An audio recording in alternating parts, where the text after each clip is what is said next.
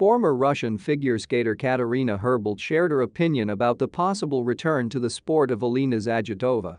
The Olympic champion of Pyeongchang 2018 announced the suspension of her career in December 2019. Is there a chance that Alina Zagitova will return to the big sport? I think nothing is impossible. If there is a desire, a person can achieve everything. The only question is, what is it for Alina? She has all the titles, as such, she has no motivation to return to the big sport. Plus, when you have been living a different free life for several years, it is difficult to force yourself to work at the same level. Alina will have to work 10 times more to restore her former form. I'm not talking about what needs to be done to catch up with rivals.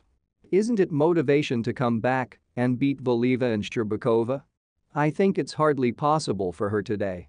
When do you think Zagitova will announce her retirement? To be honest, I don't know. This is a question for Alina.